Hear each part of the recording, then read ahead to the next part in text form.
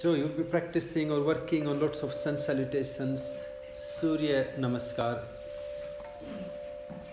Surya Namaskars, even though it's quite a sort of like a more modern concept of practices, and I guess one of the reasons I say the modern practice, because the way we have explored Surya Namaskar, Sun Salutations now, is kind of has become like a key practice. So all the vinyasas, all the things we seeing now, what people doing out there in name of yoga, they are extended variations of Sun Salutations or the Surya Namaskars.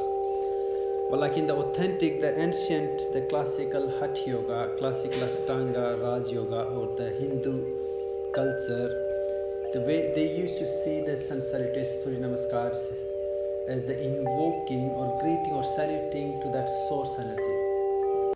And to me, when I start thinking some of the ideas, some of the concepts, how not only in Hinduism, but if you look into like the Greek history, or if you look into like any sort of old cultures, we worshipped various sources, the various parts of the nature, because I guess when people did not have all these amazing ideas and concepts the way we see now, we got all these beautifully pictures, beautiful, the way we describe the divine and all these things.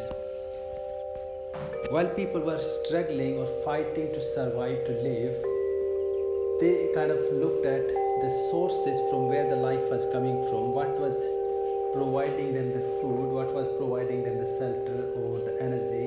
They started to worship them. So the sun becomes one of the source of the light, source of the energy, which makes things to grow, which makes things to come to life, which makes seeds to sprout, which makes even the human life to evolve, to grow, to be able to act, to be able to respond. And along with the sun energy, then we have the earth, the mother earth, because the mother earth allows that energy to manifest. So you can see the sun as the seed, and then the earth as the mother where the energy can manifest. And that's why in Hatha Yoga we have the concepts of Loma Viloma, or we have the concept of Shiva Shakti, we have the concept of masculine and feminine, we have the concept of solar and lunar, Surya and Chandra. So the Surya becomes the seed, and then the earth becomes the place where the seeds can manifest. So Surya provides, the sun provides us the energy, and then the earth provides us the ground, the surface, that earth material where all that energy can manifest, and the life can be created, life can grow, life can sustain in its beautiful form. So in that way then the Hindus, or the way the yogis find the way to worship, way to show or express their gratitude towards these two sources, these two sun and then the earth, the prana and apana, or the positive and negative energies coming together so they start creating these various forms of simple exercises to show their gratitude, to show their love, to show their respect, and worship them, invoke them. But simply invoking is really allowing those energies to manifest. And then as you allow those energies, finding the way to be grateful or to offer our gratitude. Because offering gratitude simply means it's kind of like the simplest virtue which can make you happy. Because if you can't offer gratitude, then everything it doesn't matter what you get, is still deep inside there is something not satisfied, something not happy. It's fighting. No, I want more. I don't like it this way. I would have expected something different. But the minute you start offering gratitude, then you are self-contented, you are happy with the way things are unfolding, with the way things are manifesting in our life. So then those yogis started to find the way to create the bridge between the solar and then the earth energy, to find the set of practices in which we can express our gratitude to the sun. But they also say the sun energy can only manifest if there is a ground, there is earth. So if you think of all these sun salutations, you're raising your hands up and then you're bringing them all the way down to touch to the mother earth. Now obviously there is a solar system we talk about the solar system, but there is also a solar system in our body. This is quite amazing. If you start thinking physiologically, physically, our body also represents the whole universe. There is a whole universe where all these planets, all these stars, and then all these creatures, the various forms of life living there. But actually, in our body, we have millions and millions of forms of life and various energy systems too. We got seven chakras or the 12 chakras, and subtly in some of the scripts they explain that we got millions of energy points, just like the planets and stars in the universe. And then on our earth we got all these millions of various creatures. But if you talk to doctors, they can tell you got millions of little creatures living on our skin too, or inside our body, inside our systems. And if we look into the ratio wise compared to the earth, what space do we exist? Then really those microcosmic lives in our skin will have same sort of ratio compared to. So for them, your body becomes a universe too. So then we have the universal, the solar system, but then there is also solar system within our own body, within our panchkosas, within our pranic body, and that we talk about the system of the chakras. And we all know that solar plexus, we have the Manipur chakra, the middle center into your belly, into your stomach area, which represents the sun energy, the solar energy. So the yogi has two ways to look at it. The one way to actually express the gratitude to the higher and respect to the Mother Earth, to find the union, to find that love for all that we're taking, all that happening between us all the time. But the second way to also invoke and align these chakras and these energy centers with our breath and with our consciousness, with our awareness.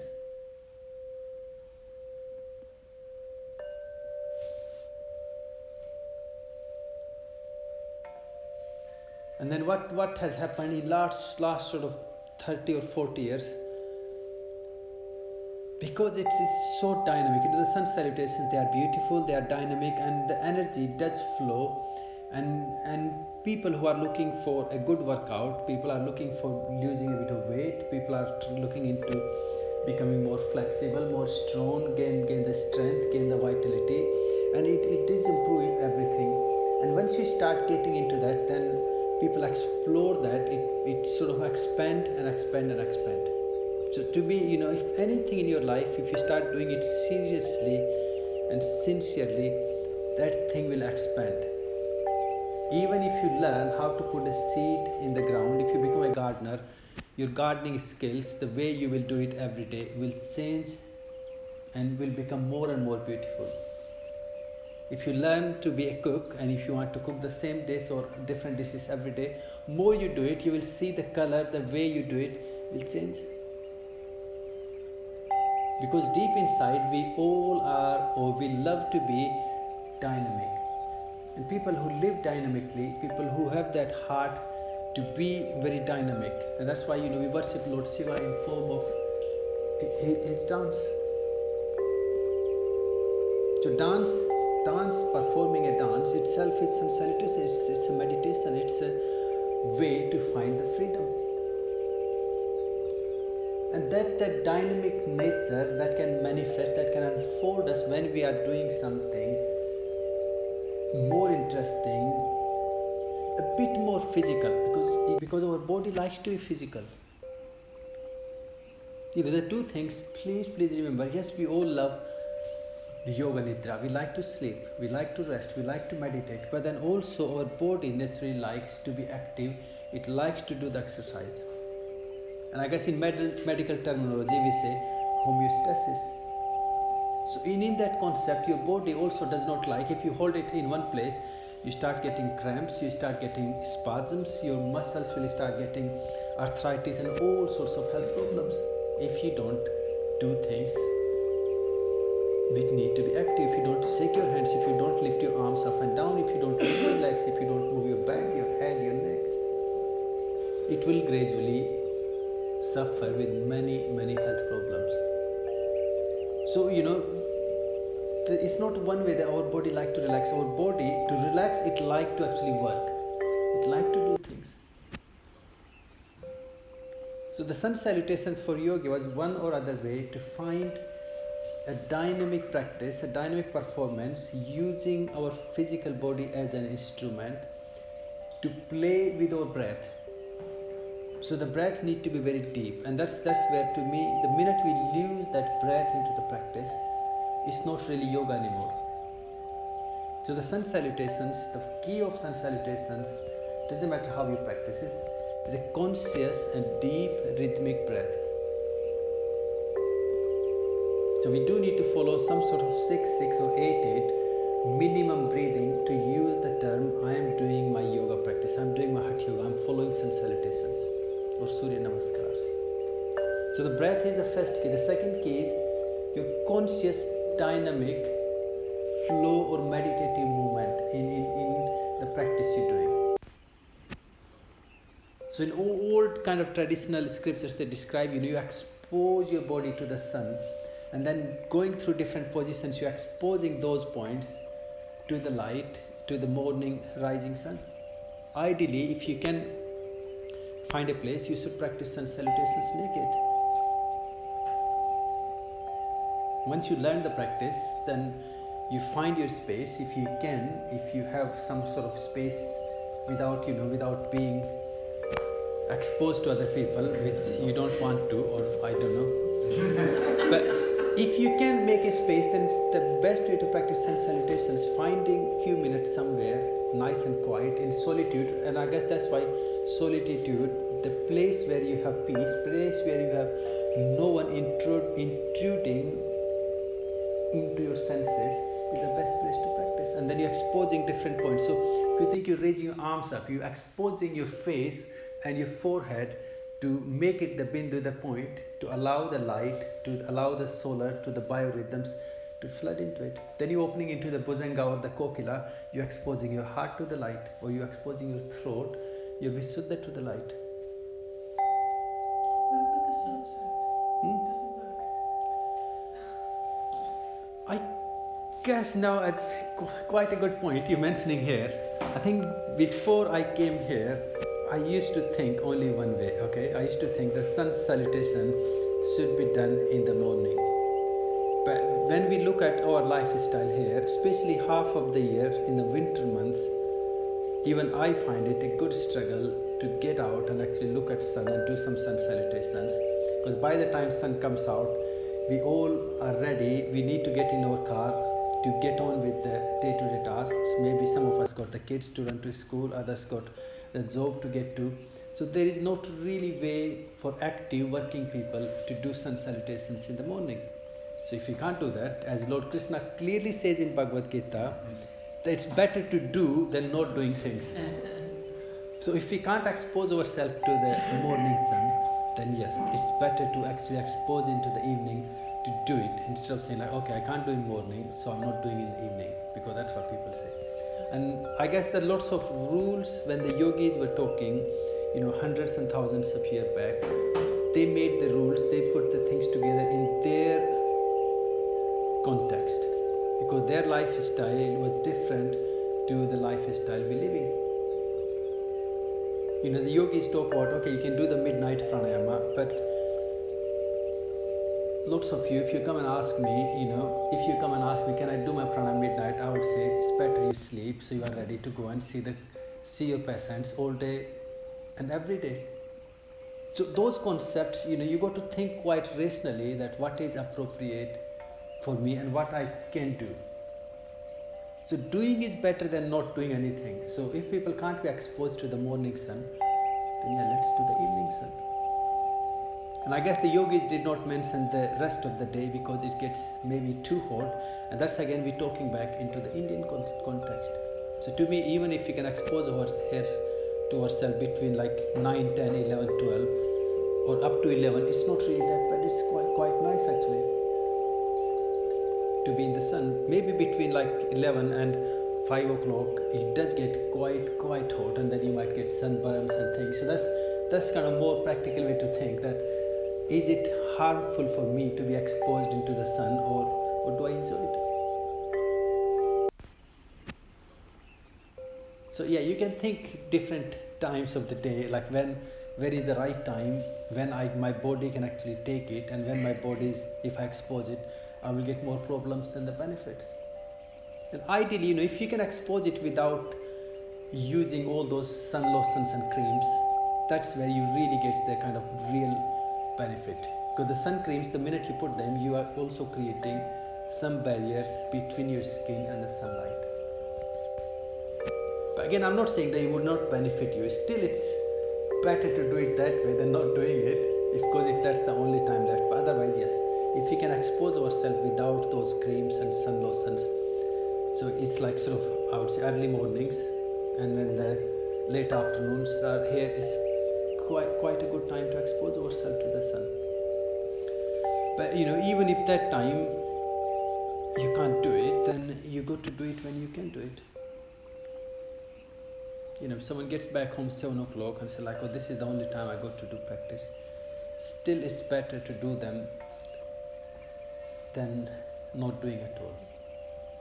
So the sun salutations in old in ancient time, that's how they used to do it. So the finding the space of quietness, directly exposing yourself to the rising sun, and we can also add the setting sun now. So to either end, and I guess they're taking the rising and setting sun because that's the most beautiful time when the sunlight is very pleasant, and it will not really give you much of sunburns because the heat is not in that peak, and all the ultraviolet, all the harmful radiations are quite less compared to like when the sun comes right at the top. And as you're going through the practices, through the sets, the vinyasa, the movements, exposing your body or even focusing your mind at various centers, various chakras,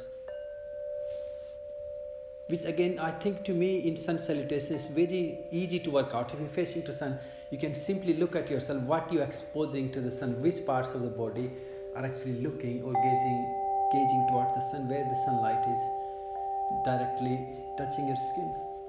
And those points can be the focus points as you're going through the Surya Namaskars or sun salutations. And the benefits of Surya Namaskar, sun salutations are really, I guess you can talk as much as you like to talk about the benefits. You can begin with a very physical body.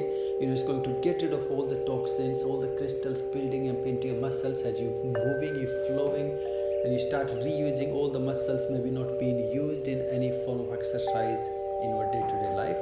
So those muscles will regain their health, their vitality, their functions will improve, their flexibility, and also the endurance will improve too. And as that improving, then the blood circulation will become better. Because it's quite amazing when you're going through over and over into the practice, what you're doing, you are changing all the metabolic reactions, that everything is speeding up.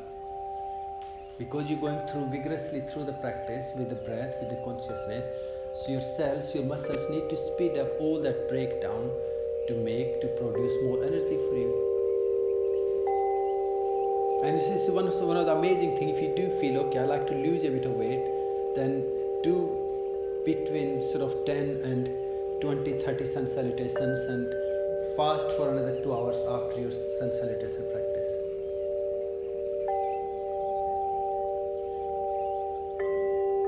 Just don't eat straight after your practice.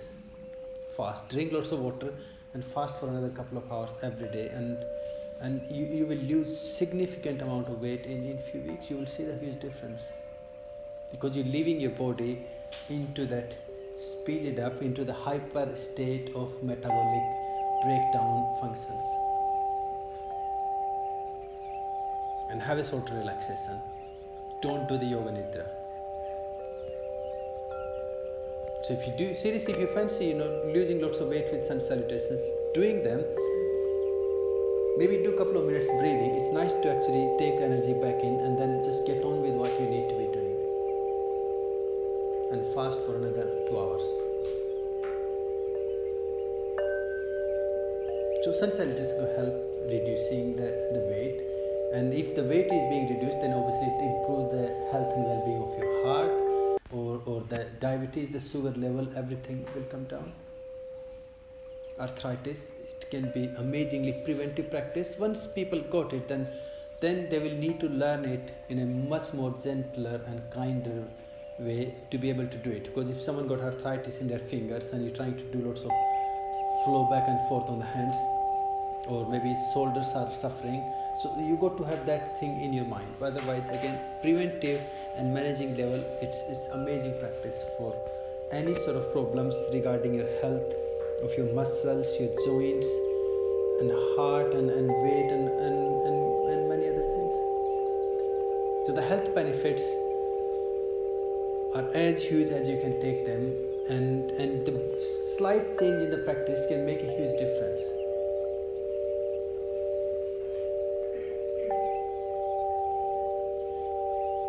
So there's many ways to use sun salutations in your day to day, in your daily practice. From very health benefits to all the way up to the kundalini or the chakra awakening. And that's what the yogis used to do. Or offering our greetings, our salutations to the sun